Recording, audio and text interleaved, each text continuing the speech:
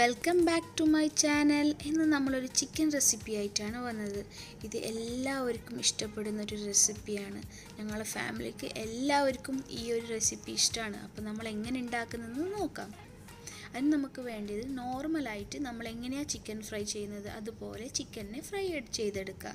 എന്നിട്ട് ഒരു ബൗളിൽ ഒരു ഫ്രൈങ് പാനിലോ കുറച്ച് ഓയിൽ എടുത്ത് എന്നിട്ട് നമ്മൾ ഫ്രൈ ചെയ്യാൻ വെച്ച ചിക്കൻസൊക്കെ അതിൽ ഫ്രൈ ചെയ്തെടുക്കുക. എന്നിട്ട് അതേ ഓയിലിൽ തന്നെ കുറച്ച് സവാള ഇട്ട് ചെറുതായി കഷ്ണാക്കി, എത്ര നമുക്ക് ചെറുതായി ചെയ്യാൻ പറ്റുമോ അത്ര ചെറിയൊരു കഷ്ണം സവാള എടുത്ത് നമുക്ക് ഫ്രൈ ചെയ്യാം. കൂടുതൽ ഫ്രൈ ചെയ്യേണ്ട ആവശ്യമില്ല.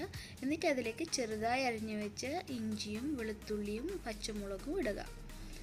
എന്നിട്ട് നമ്മൾ കുറച്ച് ക്യാപ്സിക്കം കൂടി ആഡ് ചെയ്യുക. പിന്നെ സ്പ്രിംഗ് ഓണിയൻ മസ്റ്റാണ് കേട്ടോ ഈ കറി ഉണ്ടാക്കാൻ വേണ്ടിയിട്ട്. അപ്പോൾ ഒരു കറിക്ക് ഒരു കളർഫുൾ ആവാൻ വേണ്ടിയിട്ടാണ് നമ്മൾ സ്പ്രിംഗ് ഓണിയൻ ക്യാപ്സിക്കം ഒക്കെ ഇടുന്നത്. എന്നിട്ട് ഇതൊക്കെ എല്ലാം ഒരുമിച്ചിട്ട് മിക്സ് ചെയ്തെടുക്കാം. എന്നിട്ട് നമുക്ക് ആവശ്യത്തിന് ഉപ്പ്, കുരുമുളക് പൊടി, നമുക്ക് 2 ടേബിൾ സ്പൂൺ കെച്ചപ്പ് ഒഴിക്കുക ഇതിലേക്ക്. പിന്നെ 1 ടേബിൾ സ്പൂൺ സോയാ സോസ് ഒഴിക്കുക. ഇതൊക്കെ ഒഴിച്ച് പിന്നെ കുറച്ച് ചില്ലി സോസ് ഉണ്ടെങ്കിൽ ചില്ലി സോസും കൂടി ഒഴിക്കാം. ഞാൻ പിന്നെ ഇവിടെ ഒരു നാരങ്ങയാണ് ഇതിലേക്ക് എടുത്തിട്ടുള്ളത്, അതിൻ്റെ ജ്യൂസും കൂടി ഒഴിച്ചിട്ടുണ്ട്. പിന്നെ കുറച്ച് മല്ലി ഇലയും കൂടി ഈ മസാലയെ നന്നായി മിക്സ് ചെയ്ത് യോജിപ്പിക്കുക. എന്നിട്ട് നമ്മൾ നേരത്തെ ഫ്രൈ ചെയ്ത് വെച്ചിട്ടുള്ള ചിക്കൻസ് ഇല്ലേ, ഈ മസാല ഒക്കെ പാകത്തിനായി വരുമ്പോൾ ഈ ഫ്രൈ ചെയ്ത ചിക്കനും ഇട്ട് അതിലേക്ക് ഒരു 1.5 ടേബിൾ സ്പൂൺ കോൺഫ്ലോർ ഒഴിച്ച് ഇതിനെ നന്നായി മിക്സ് ചെയ്യുക.